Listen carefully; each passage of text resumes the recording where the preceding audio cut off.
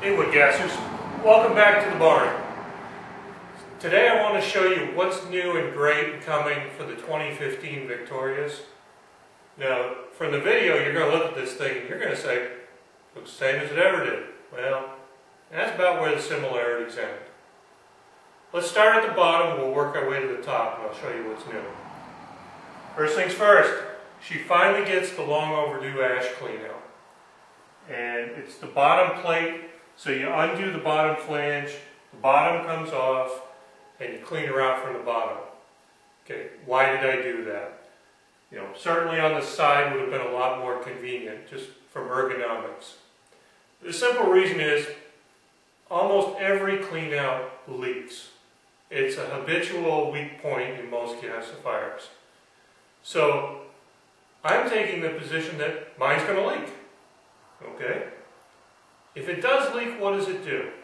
You have air coming in that little crack, and it ends up going up through a bed of charcoal. Charcoal updraft. Thing acts kind of like a gasifier. Okay, so it makes it kind of forgiving. You'll notice that the swirl ash bin went away. Well, yes it did. And that's because the 2015s are getting a lot more attention to flow, which leads us up into the hearth. Again, hearth looks the same, not even close. For 2015, the Victorias are getting an internal tar flare. I'm actually vacuuming the pyrolysis gases off the pyrolysis zone, mixing them with fresh air inside, and injecting it into the raging hot second stage. So the tar gases will have preferential availability to the oxygen. And I'm hoping this is going to make it a much, much cleaner version of her old self.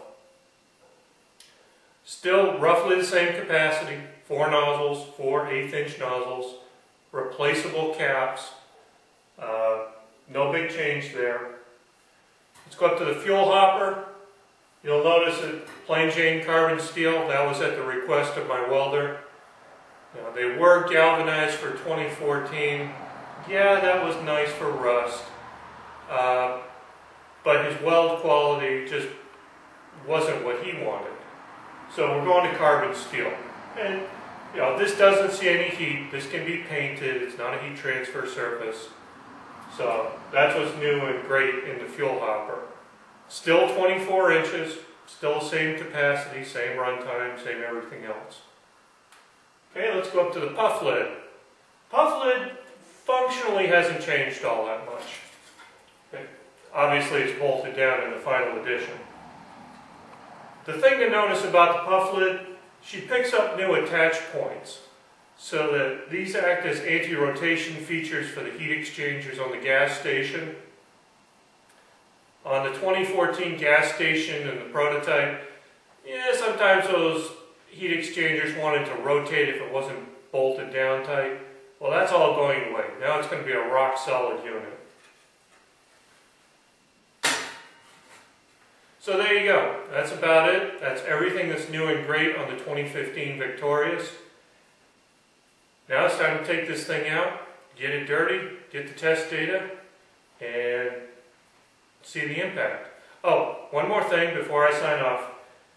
The preheat shell that goes over the hearth to warm the incoming air, this becomes a standard item on the 2015s. It was not in 2014. So, yeah, I got to have a little bit of a price increase to cover some of the additional stuff, but it's still going to be a $900 gasifier. Some people may say that's a little steep, but for all the CNC stuff and fittings that go into this, it is still a darn good deal, in my mind. But hey, I'm slanted, I'm the manufacturer.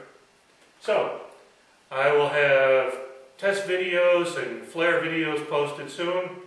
Have a great time, and I will talk to you soon. Thanks, guys.